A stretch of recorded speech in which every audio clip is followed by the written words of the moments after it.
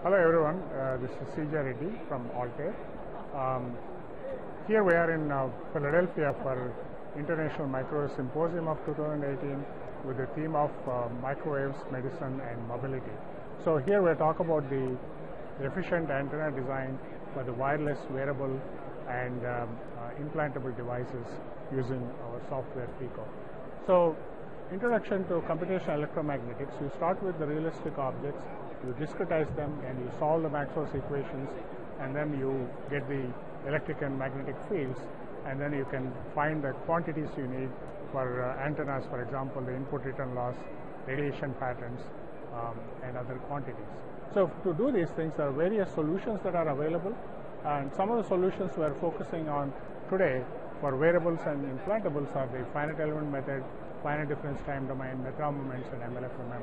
These we refer to as full wave solutions, and then we have asymptotic solutions if we go beyond the full wave solution limitations. Then of course Altair also has propagation software that can be used beyond the device calculations. So in the wearables and implantables, you have devices and then you have the human bodies, and then how do you model the devices is using different methodologies. We have metron moments, for example, with surface equivalence principle, and finite element method, and finite difference time domain method. Whereas for the human bodies, if they are homogeneous phantoms like this one, you use metron moments or the MLFMM with surface equivalence principle. With inhomogeneous bodies, you use FEM and FTTD.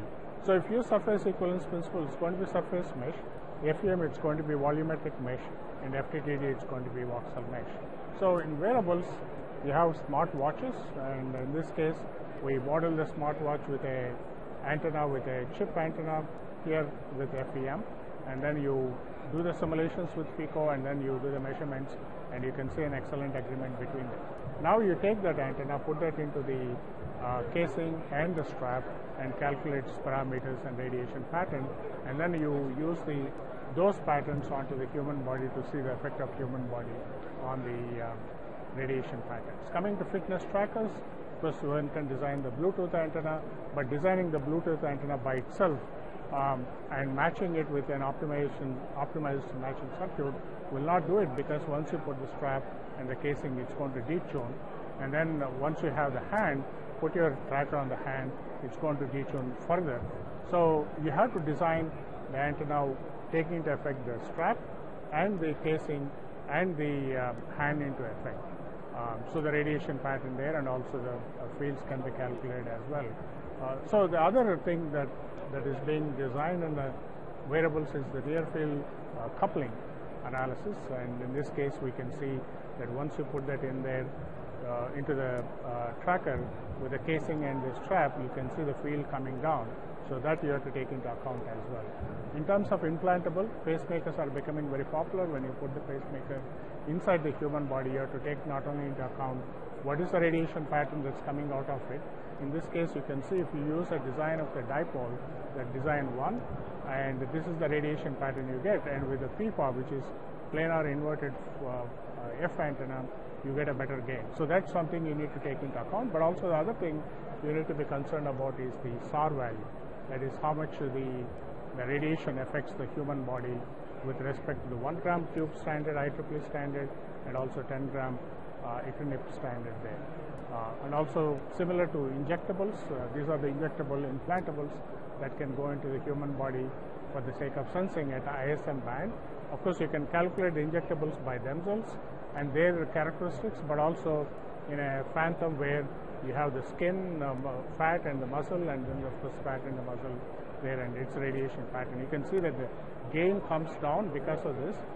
We get minus 16 dB, of course minus 17 dB is the desired gain for the and then there's another type of implantable, that is the hip replacement inside the body, which can generate heat when it is subjected to MRI examination.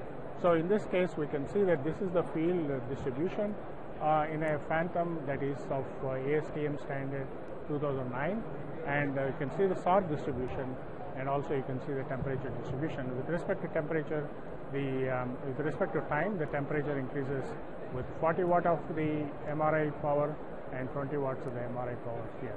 So in conclusion, we can say that using the simulation tool we have, FEKO, you can very effectively design antennas for the implantable devices and also wearables. And not only that, you can take into account the radiation patterns and communication characteristics, but also the safety standards as well. And of course, more details one can visit altairhyperworks.com/FEKO, and you can learn more about it. Thank you very much for your attention.